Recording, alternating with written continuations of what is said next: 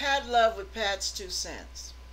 Now, this Romans chapter 1 ought to make some of you quiver in your knees.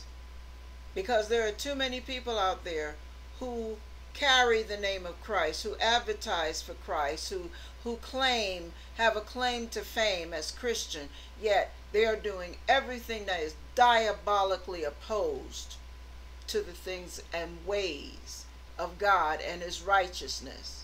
And they are doing what this verse talks about. We're reading verse 17 through the end. They're doing what this says: holding the truth in unrighteousness. Then we wonder, as the church of the living God, why people think of the church as a joke. Verse 17. All of this is going to be read by Pat, and then afterwards we follow with Pat's 2 cents, as usual. For therein is the righteousness of God revealed, from faith to faith, as it is written, the just shall live by faith. For the wrath of God is revealed from heaven against all ungodliness and unrighteousness of men who hold the truth in unrighteousness. Because that which may be known of God is manifest in them. For God has showed it unto them. For the invisible things of him from the creation of the world are clearly seen, being understood by the things that are made, even his eternal power and Godhead, so that they are without excuse. Verse 21. Because that when they knew God, they glorified him not as God, neither were thankful, but became vain in their imaginations, and their foolish heart was darkened. Professing themselves to be wise, they became fools, and changed the glory of the uncorruptible God into an image made like to corruptible man, and to birds, and four-footed beasts, and creeping things, wherefore God also gave them up to uncleanness through the lusts of their own hearts, to dishonor their own bodies between themselves, who changed the truth of God into a lie, and worshipped and served the creature more than the Creator, who is blessed forever. Amen. For this cause God gave them up unto vile affections, for even their women did change the natural use unto that which is against nature. Verse 27. And likewise also the men, leaving the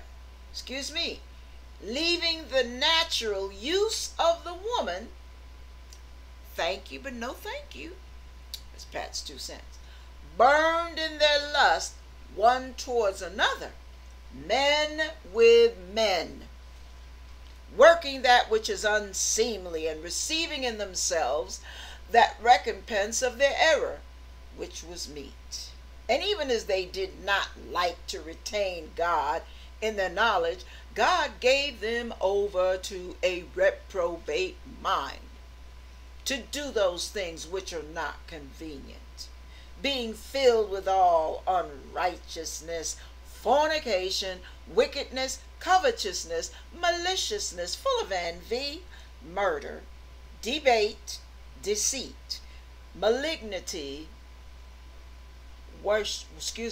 whisperers, backbiters, haters of God, despiteful, proud, boasters, inventors of evil things, disobedient to parents, without understanding, covenant breakers, without natural affection, implacable, unmerciful, who knowing the judgment of God, that they which commit such things are worthy of death. Now look, Pat's 2 cents. I didn't say that. Don't look at me cockeyed. The Bible said it. You can't argue what the Bible says about homosexuality, about men with men, women with women. You can't sit there and argue with me about wickedness, covetousness, maliciousness, envy, murder, debate, deceit, malignity, whisperers, backbiters. See, some of y'all think because you're not out there screwing around, you're okay. But if you're in the church and you're backbiting, watch your baby cakes. Pat's 2 cents. Haters of God, despiteful, proud, boasters, inventors of evil things. What kind of stuff can you drum up next? And some of you people who are disobedient to your parents. Yeah, you little young folks that think you know it all and your parents are out of time, out of touch. God is marking your grade sheet on how you respect and honor and obey your parents. Yeah, telling them to F off, telling them they're stupid, slapping them, punching them, hitting them back when they hit you, talking back when they talk back to you. Dangerous turf, baby. You're shortening your days. All right. See, this is not me. This is the word. Without understanding, covenant breakers. Yeah, so for those of you who can't even say a word and live up to it, you're making promises you don't keep. You got children waiting on you to come and watch them in a play. You're going to be there, but no, you have to go on a business trip. Whoops, sorry, Charlie. And the kid just grows up getting angrier and angrier because they have a father or a mother that they cannot believe when they say anything. Covenant breakers. All right. Without natural affection. Yeah. Men with men, men with women, women with women, men with dogs, women with horses, whatever. All right. Implacable, unmerciful, who knowing the judgment of God, that they which commit such things are worthy of death. Whoa. Not only do the same, they don't only do the same, but have pleasure in them that do them. You know, that is a slap in the face to sin. I mean, you can't get any plainer than that. You can't say that's Old Testament, baby. This is Romans. Under the new covenant. Pat's 2 cents. So when you look at these last days and you want to think everything goes and everybody's okay, you're okay, I'm okay, everybody's okay, and that's okay, and that's okay, and that's okay, and that's okay. No, it ain't okay. The Bible just said so. So living in these last days, what sort of person ought you to be? What sort of lifestyle should you be? How can you badger your kids about going to church when you live like the devil himself? How can you preach to your wife and nag your wife about going to church when you don't even know how to be faithful to her? You're screwing around with either Tom, Dick, and Harry yourself, or you're screwing around with Mary, Sue, and Jane. You got a wife, but you rather fornicate through adultery. And then you expect her to obey God.